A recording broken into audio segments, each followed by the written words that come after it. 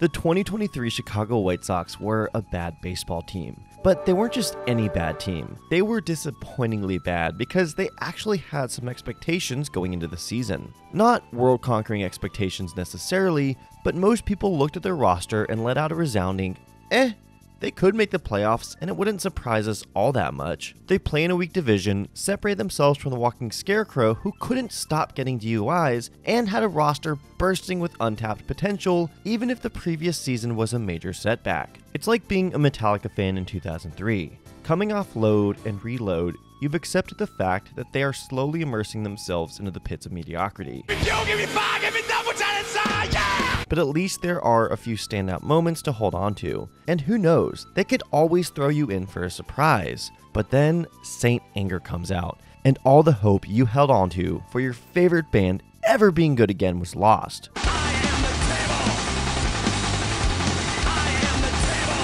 That's what the 2023 Chicago White Sox season was like. Every inkling of optimism you had vanished, replaced with the reality that this is your owner, this is your payroll, and this is your record. This team that was so close to breaking through after a lengthy rebuild, making some, honestly savvy trades to build a solid core around and become a perennial contender. But it all fell apart. Tim Anderson, their glue guy who was supposed to be their offensive spark plug, one of the worst seasons for a shortstop this century. Yoan Moncada, who initially signaled the start of their rebuild when he was acquired as a top prospect from the Red Sox in 2016, and who signaled the end of it when they signed him to a 5-year extension in 2020. One of the worst third basemen in the league, when he was even able to play. Eloy Jimenez, a player with superstar level hitting prowess who they stole from their northern rivals. Worst designated hitter in the American League. Dylan Cease, who came along with Jimenez in what should have been the coup of the century, who placed second in Cy Young voting the previous season, 7th worst ERA for a qualified starter. Lucas Giolito, yet another acquisition from one of those savvy trades who was supposed to be their 3-starter with potential ace upside, 4th worst ERA. Lance Lynn, their Bulldog elder rotationsman who sneakily has been one of the best pitchers in the game since 2019, 2nd worst ERA in all of Major League Baseball. Only one of these pitchers would finish their 2023 season in a White Sox uniform. I could go into a full dissection. We could discuss the Keenan Middleton comments about their lack of clubhouse leadership, their righteously angry fan base having more clarity than the front office. I've been a diehard Chicago White Sox fan for nearly 40 years. I didn't understand the La Russa hire, but I gave them the benefit of the doubt. I forgave the free agents they let go. I was befuddled by the Benintendi and Clevenger signings. Our right fielders are hitting 180 with a weighted run created plus of 28.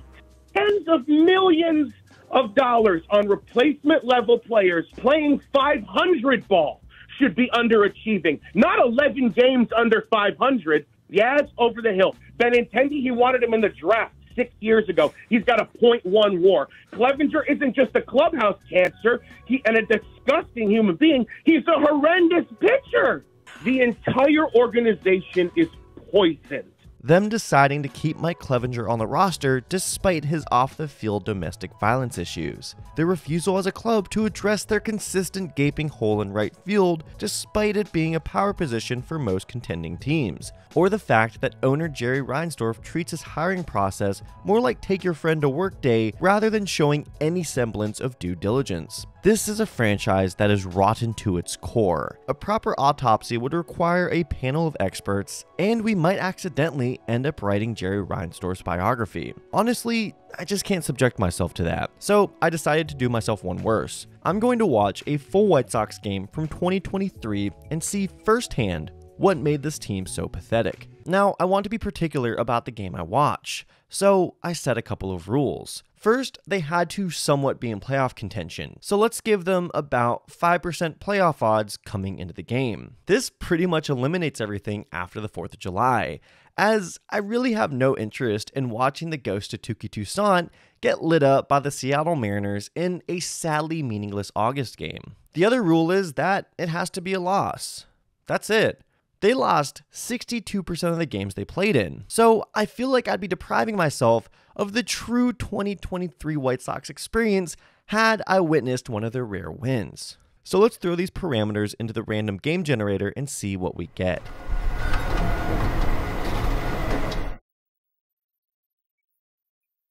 June 15th against the Dodgers in Los Angeles. Grab a seat, get your antidepressants, and let's get ready to put it on the board! Yes! And watch some 2023 White Sox baseball. First off, context.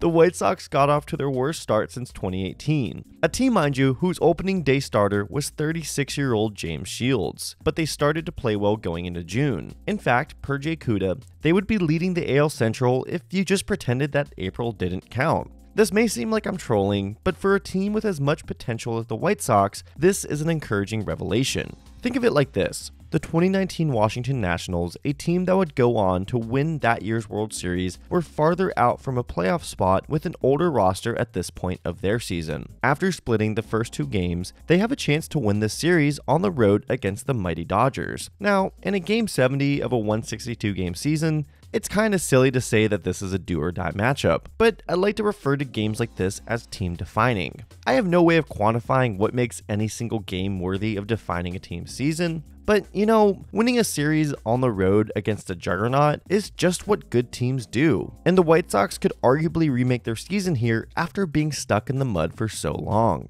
Unfortunately, they have 2 factors working against them. One, they're wearing their standard road uniforms. Per Jay Kuda, they have by far their worst record with their grays on at this point. 2, they are atrocious in the final game of a series going into tonight. The Royals and A's are the only AL teams with a worse record in series finales, and the less I say about those 2 teams, the better. I'm watching the NBC Chicago sports broadcast, which is being called by Jason Benetti and Gordon Beckham. Jason Benetti should be a household name by this point. He has called games for Peacock, ESPN, and NBC. You might recognize him for appearing on the alternate StatCast edition of the Home Run Derby, but his day job is calling games for the team he grew up rooting for, and he's beloved by the south side of Chicago, the same way Vince Scully was in Los Angeles, or Harry Carey was on the north side. Growing up with cerebral palsy, Jason had to use his wits to overcome his own body's limitations, and through his passion and fearlessness, has earned his place as one of the game's best play callers, and now one of the only reasons to tune into a Chi Sox game. So the first major issue of this team is hitting leadoff.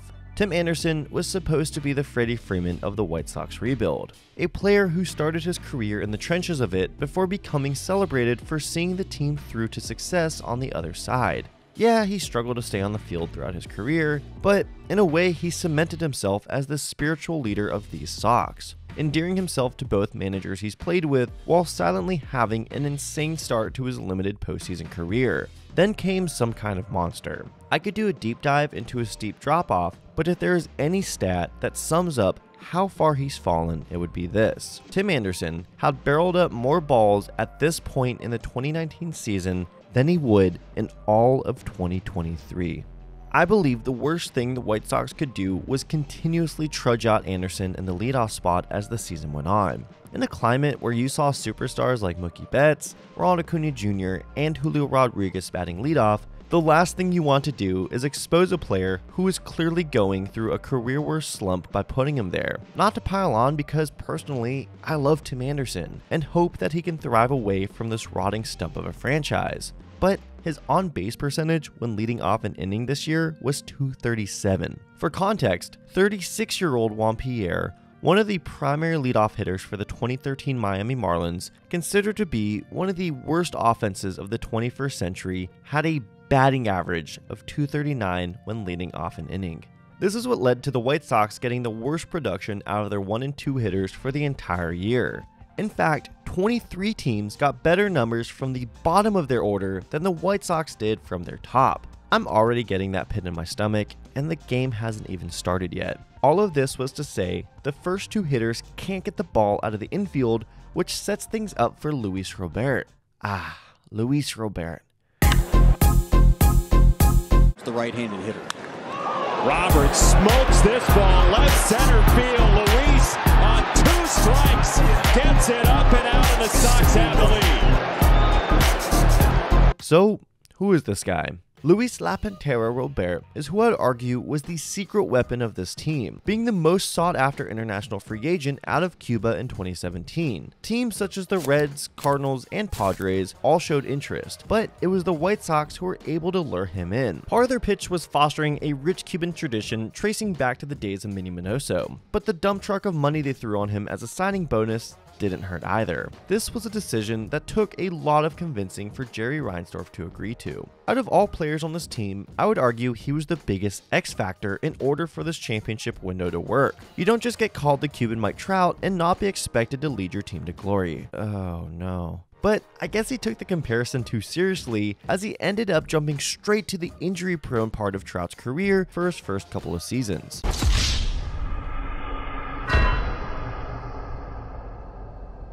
But in 2023, everything came together, with Robert posting one of the best seasons in a White Sox uniform this century. Unfortunately, it came a year too late. Next up is Eloy Jimenez, who in another dimension is the Boog Powell to Luis Robert's Frank Robinson. But now he's quickly becoming the Albert Pujols to Robert's Trout, a player who was once given the prodigious 70 power tool by scouts when he was making his way up through the minors. Like Robert, he showed he belonged in the majors whenever he was between the lines, but also like Robert, he was accident prone.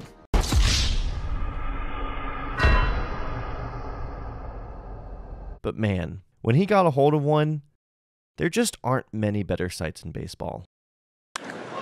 That ball's hit well. Eloy Jimenez to right field and bring him home as well. A 2-run lead is just what the doctor ordered for White Sox starter Dylan Cease. Did I ever tell you all that Dylan Cease is one of my favorite pitchers to watch when he's on? One part of it is his follow-through, which sees his right leg turn with a force so violent that for a split second you actually think he's going to do a full 360. But most of my enjoyment comes from watching his gyro slider, a pitch that he pretty much uses to bully the bottom left corner of the zone. One that he could throw to both lefties and righties, and one that he almost single-handedly rode to a Cy Young award the previous season. Pair that with a power four-seamer, a few party tricks, and suddenly the Justin Verlander but with the slider comps don't seem that outlandish. But now, he's cursed with wearing a White Sox uniform in 2023, one that sucks out everything that once made you a good player. He comes into the game with two objectives. 1, try to go 6 innings. 2, not let a 5th inning error against the Dodgers phase him this time. Easy. Cease recaptures his 2022 form in the first inning by striking out 2 All-Stars with a slider that is looking dangerously close to the most valuable pitch it once was. His second inning proves the first was no fluke, and suddenly a 2-run lead seems insurmountable for the Dodgers if Cease can keep pitching at this level. Tim Anderson heeds the advice of Gordon Beckham. I want him to pull it back and try to go to the opposite field base twist tonight at 10 on NBC Chicago. So naturally, the next 3 hitters, honest to God, just don't know how to respond. Just for reference, in the past 30 games, Dodgers 3 hitters saw a runner in scoring position almost as often as a White Sox 3 hitter saw a runner on base in general. When a team gets on base at such a pitiful rate, hitters just don't know what to do with themselves when they see a runner on. It's like when Jerry Reinsdorf won his only World Series with them in 2005, and his response was the last thing anyone who possesses even a hint of self-awareness would say. Get out and buy your Bulls tickets. Luckily for their offense though, Cease continues to eviscerate Dodgers bats, and now we get to talk about Jake Burger. Despite being born and raised in St. Louis, Burger grew up a White Sox fan from his regular visits to the South Side, idolizing their former first baseman Paul Konerko. When Burger was drafted 11th overall by them in 2017, one of the first calls he received was from Konerko himself, a moment that has stuck with him throughout these years. Burger was on the right track as he became yet another top prospect for an increasingly promising farm system, but an innocent jog to first in spring training 2018 almost ended his career. In a study conducted the year prior, Dr. Daniel Bull estimated about a 62% return rate for major league players who tear their Achilles. Decent odds that become a lot more dire if the vulnerable tendon is to re-rupture, which is what happened to Burger 10 weeks later. But here he is in 2023, the second best hitter for his childhood team, playing across the diamond from where his idol once stood. He has become a mental health advocate within the game, used his experience having to make up for a lost 2 years to help coach his teammates, and has a strong connection to this fan base. Did I mention that he also hits tanks? Epic company.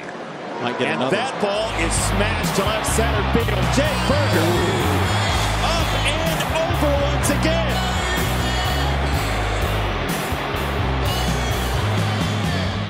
We should probably also talk about their home run fit, which gives me a lot less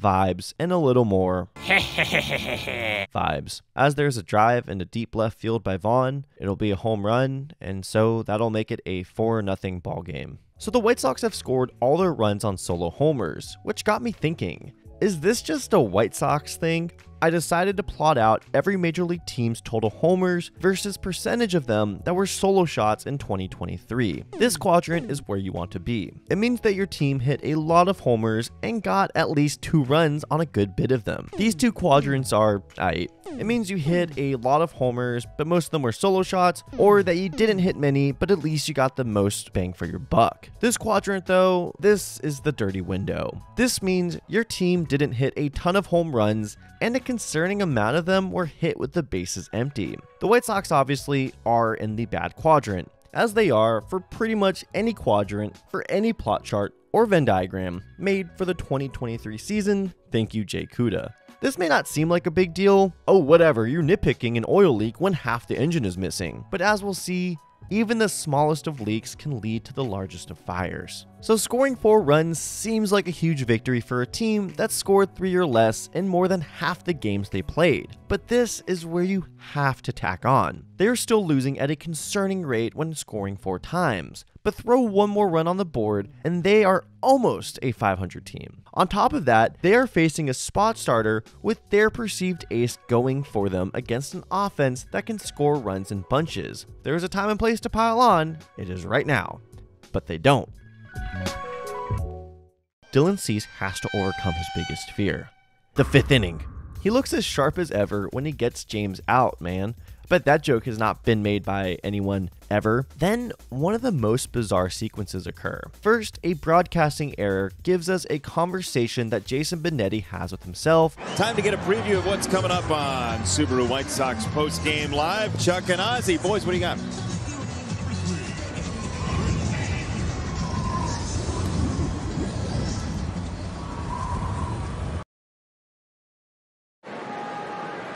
Yeah. Ozzy. Why? So, what, you don't have like an ice machine on your freezer? Before realizing the mistake made by the 25% Jerry Reinsdorf-owned network crew. He even gives advice on how to correct the mistake next time it happens. That's just for a little TV insider knowledge. That's where somebody in the truck says, kill mix minus. Then a simple pop fly just drops. Luckily, everyone has the wherewithal to let the ball roll foul. Because of this last-minute recovery by Grandal, the record books will remember this play as strike 2. And as long as Chris Taylor does anything short of scoring a run, this play will avoid any further infamy in highlight reels the next day. Fortunately, thanks to the sick glove work of Elvis Andrus, Taylor does not score. But the misplay caused a visibly more frustrated Cease to have to throw 11 superfluous pitches to Taylor, Betts, and Freddie Freeman. Keep this play in mind. History will forget it, but you, the viewer, and I will remember. So you got to the Dodgers bullpen early in the year 2023. Congratulations, that means absolutely nothing. And now you're facing RoboCop's Shelby Miller, but it's okay because you have your 2 hottest hitters coming up. This is definitely a time for the White Sox to score an insurance run, but they don't. Dylan Cease can see the finish line. Even though he did have to throw 11 extra bullets the inning before, at least it got him through the gauntlet of Betts and Freeman. But the reason he had to throw those extra bullets was due to a misplay in the infield, something that led to his unraveling against the Dodgers the year before. This time he almost snapped when he lost control of his fastball, but this time he was saved by a mound visit in which he was told to virtually ditch the heat, which got him out of the inning. Will Smith singles after seeing his 3rd straight slider. He's able to get Jason Hayward out, but like Shyamalan, by the time Signs was released, his formula has been revealed. Sit slider, adjust to everything else, which David Peralta executes to great effect. ending Cease's night just short of his goal. Just like the year prior, he dominated their lineup, but an error in the 5th inning led to his eventual demise. This forces the White Sox to dip into their bullpen earlier than anticipated. After a Vargas out and an Outman single, the White Sox faced the most momentous shifting plate appearance of the night. And who else would be up but the man who dodged a slow walk back to the dugout the inning before? In baseball, we often narrow our answer of why a team won or lost a game on any given night. Most people will blame Reynaldo Lopez for squandering the lead right here. But the truth is, this wasn't even a terrible pitch. Chris Taylor just timed his fastball perfectly and was able to get his barrel through the zone. That's just baseball, a sport where you can do everything right and still lose. Lopez just happened to give up a bloop and a blast after inheriting 2 runners that came as a result of the Dodgers taking advantage of a fatigued starter. A starter fatigued by having to throw an extra 11 pitches in what should have been a 1-2-3 5th inning. An inning artificially extended when nobody wanted to take charge and catch a simple pop-up. The White Sox show some fight when a leadoff double, advance, and a Luis, we don't want you to beat us with 2 outs, Robert walk summon Eloy Jimenez with a chance to give the White Sox another chance at victory when, oh, no.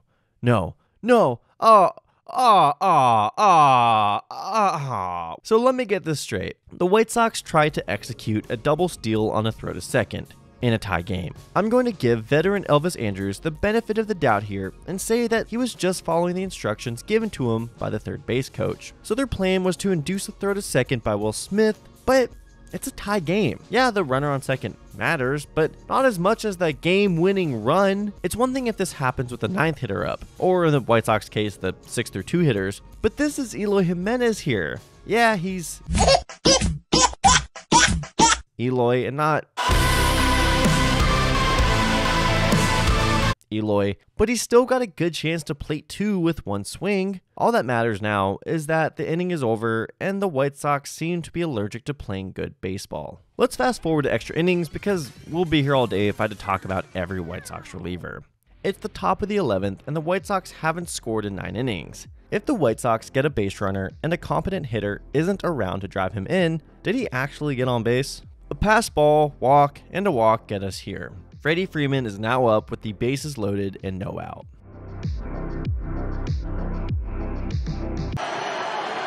Now, due to MLB's copyright system, I can't show you the end of this game. I can't even tell you exactly what happened. All I can do is share this screenshot with you. Luis Robert has every right to catch this ball, and by some karmic miracle, maybe Chris Taylor twists his ankle on the grovel of dirt where strike 2 of his second at-bat landed. It's unlikely, but stranger things have happened. Instead, he hangs his head in defeat. He knows the effort won't be remembered. It's that unnamed feeling for when you find comfort in losing, as if the universe gave you its toughest challenges and you lost, but you still have to show up the next day. This is life for the 2023 Chicago White Sox.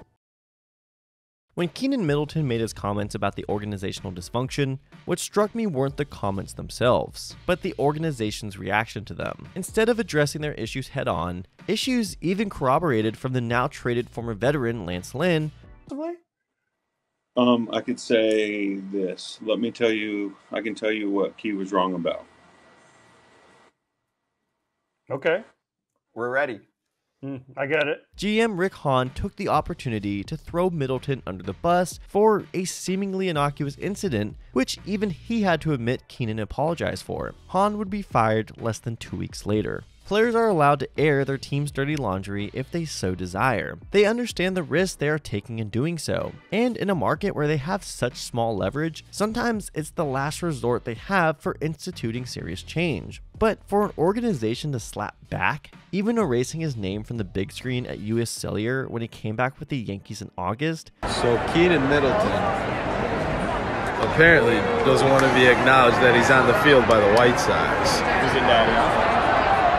His name's not even on the field. Is a level of petty that even the most pedantic of organizations wouldn't think of doing.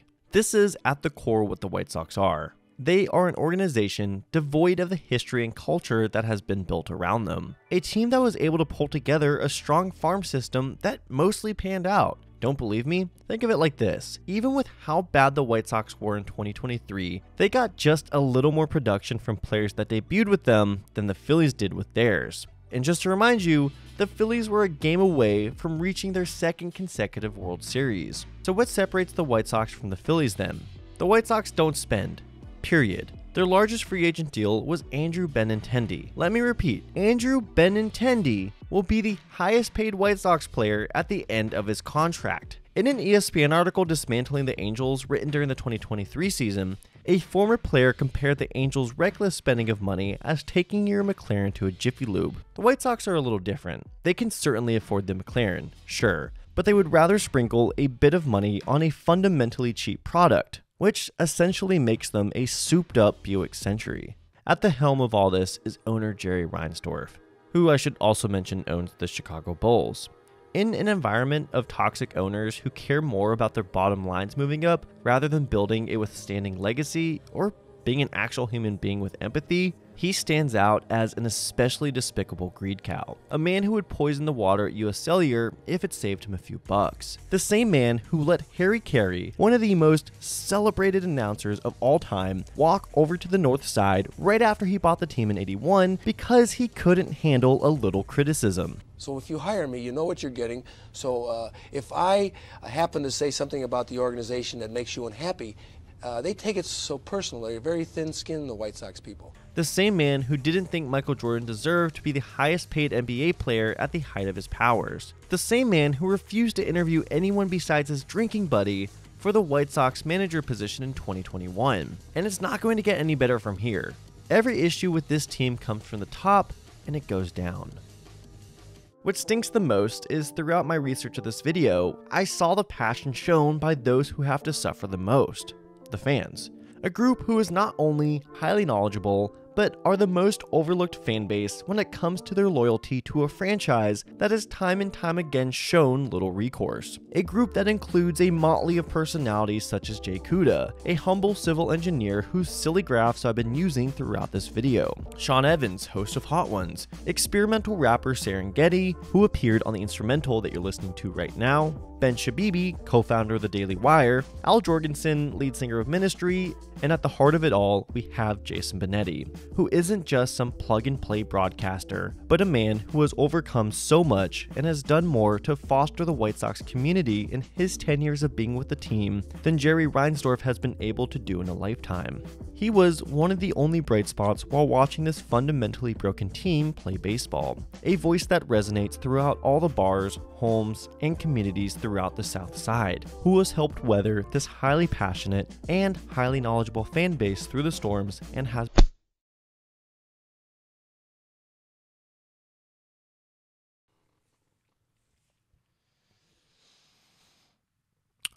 Is Jerry Reinsdorf the devil? Seriously, White Sox fans. Is Jerry Reinsdorf the devil? That is now 3, you know what, make it 4 beloved announcers that he's fired over the years based solely on the fact that they were more liked in Chicago than he was. What struck me the most while living, breathing, and sleeping White Sox baseball over the last month was, and trust me, I did not do much sleeping, wasn't the fact that they are a cheap organization. And sure, they are. Unfortunately, a lot of other organizations are cheap. They aren't unique in that aspect. What struck me the most was the culture surrounding the team. Not the fact that, it's just business, it's nothing personal, which, sure, when it came to letting Jose Abreu walk, or the fact that their highest paid free agent signed for less than $100 million in the year 2023, then yeah, it's just because they're cheap. But when it comes to front office hirings, personnel hirings, when it comes to basically building this organization, the only grounds that you need to work for the White Sox is how much of a sycophant you are to Jerry Reinsdorf. His ego pretty much cannibalizes the entire organization, and it's that cognitive dissonance between it being business when it comes to free agent signings or letting beloved players walk. It's just, man, it's just business. That's just the business we live in. But when it comes to front office hirings and personnel and actually building a smart organization, it's just, hey man, if you trust me, I will take you places. I will take you straight to the top. You just got to trust me. I'm Jerry Reinsdorf. That to me is the core of why the White Sox are so fucked. And at the center of it all is Jerry fucking Reinsdorf. The sad part is there's nothing we can do. We just have to sit and watch as he fires beloved announcer after beloved announcer, as he prioritizes ticketing and marketing more than he does the scouting department. And he's not going to sell the team because I'm a boring guy. What else am I going to do? And there's just nothing you as White Sox fans or I can do about it. No, you know what? Fuck that. I'm going to use the only tool that the powerless have when they want their voice to be heard. So this is for all the White Sox fans out there. This is for Jason Benetti, for Jay Kuda, for that fan with the epic rant, and for everybody within the White Sox community. Fuck you, Jerry Reinsdorf.